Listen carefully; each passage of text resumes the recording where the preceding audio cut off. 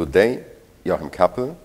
I'm active in human resources consulting for about 20 years, and I'd like to take the opportunity to discuss about the two instruments we basically offer, which is management appraisal, and this is the focus of our today's presentation discussion on executive search. I have conducted about 450 searches myself, so with my team we come to close 1,000 assignments all over the past 15 to 20 years, which gives a substantial benchmark of knowledge. Importantly though, and this is my conclusion after about 20 years, when we staff a position, we start with defining the position specifications. It's not necessarily just a job description. It is to identify the key priorities in the respective position, which change subject to circumstances, economic situations, and the whole setup of an organization, and the derived competencies somebody has to have in order to succeed in the position he's staffed with. And this ties in with all the other evaluation tools we have. We look very much for the soft factors, assuming that technically qualified people will be presented to a client.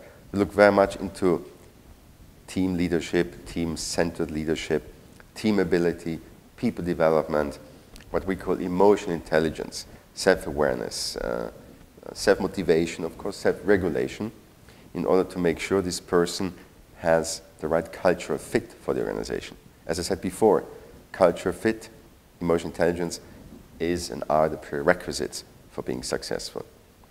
In the process of research, when we identify people, evaluate them, present them, before presenting them, we take pre-references to make sure we don't have some unpleasant surprise at the end. It's kind of a proof of the pudding. On the other hand, it's something you have to do and has to be, of course, completed with a full-fledged, thorough reference check before having a contract signed. Another aspect which I rate very important, we don't finish when we have hired a candidate for a client. We continue to follow up, make sure the integration process is working, and if something goes wrong, we stay there. We are responsible and we take the responsibility, and we of course have the guarantee to replace somebody if things fail within a certain period. But again, having said that before, the focus on the soft factors, which I have to admit I've only been doing for the past 10 years, ignoring them before, with my experience and the knowledge of so many organizations, I'm absolutely confident and convinced that this is the key for success. We focus on the soft factors and make sure there is the right fit in order to succeed.